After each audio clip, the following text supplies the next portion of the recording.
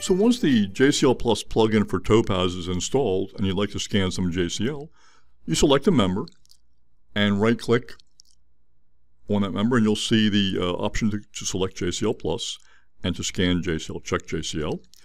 You'll be presented with a window that allows you to specify the target or the LPAR on the mainframe where you want the scan to take place.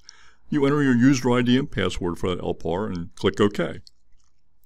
The scan takes place on the mainframe and then returns the results to the Topaz Workbench.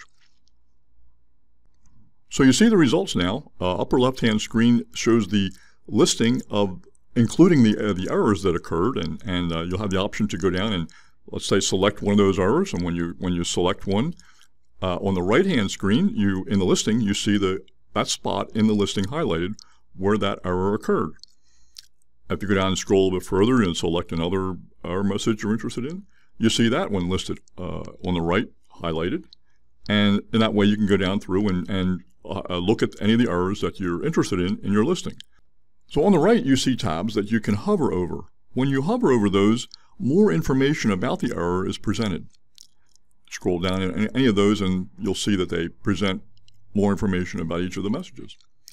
On the lower right-hand screen is a summarization of the errors that occurred.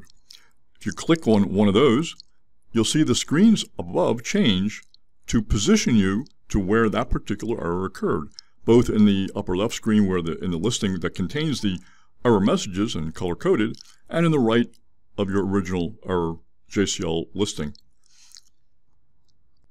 So now let's select another member that we want to scan. So we right-click on that member, and again, you'll be presented with JCL Plus, and then the option to check JCL, specify your target LPAR and username and password again, and click OK, and the scan is done up on the mainframe. The results are presented back in the windows. In the upper left window, again, you see the error listing with color-coded for that particular member now. And if you highlight or scroll over any of those, you see those show up and highlighted on the right, like before.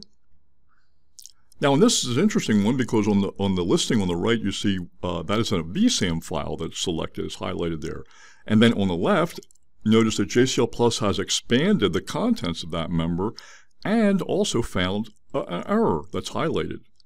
When you click on that, of course, it positions you to the spot in the listing where that error occurred. Also, at the top of the right screen, you see now two tabs. One tab for each of the two JCL members that you scanned. And you can toggle between the two tabs to see both of your listings and compare and contrast, if you're interested in that, to see the errors that occurred in each.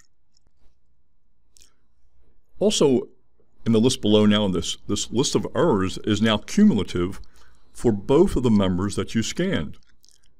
Any one of those error messages, when you click it, will position you back up into the screens. You'll see the screens change up above based on which member the error occurred in.